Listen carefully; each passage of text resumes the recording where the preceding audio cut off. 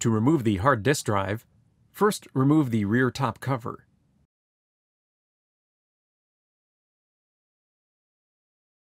If the unit has 2.5-inch drives installed in the hard drive cage, disconnect the combined power and data connector from the rear of the upper drive.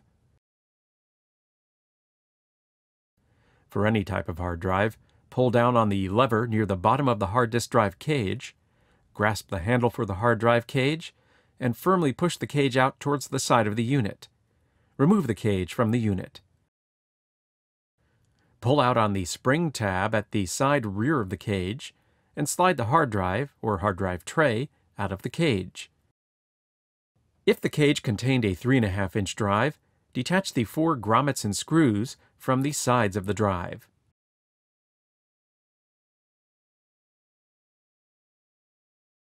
If the cage contained 2.5-inch drives, detach the 4 screws for the drive you are replacing.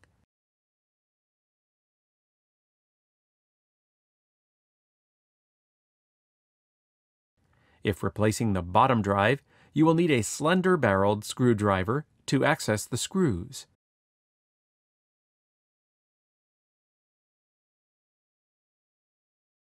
Pull out the drive.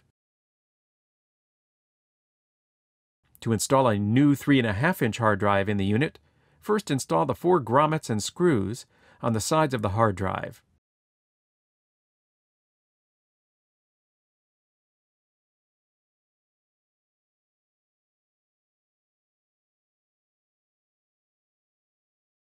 For a new 2.5-inch hard drive, slide the new drive into its slot on the drive tray and secure the drive with 4 screws.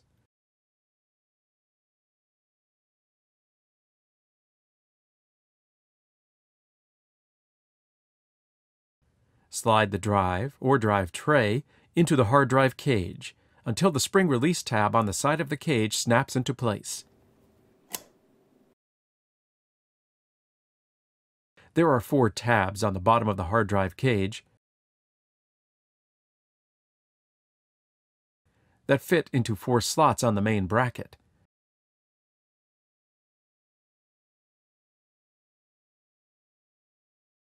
To replace the hard drive cage, align the tabs on the cage near their slots and slide the cage toward the middle of the PC until secure. Press down the handle on the hard drive cage.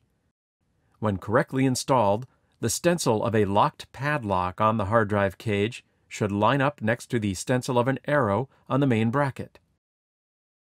If installing 2.5-inch drives, replace the connector to the top 2.5-inch drive.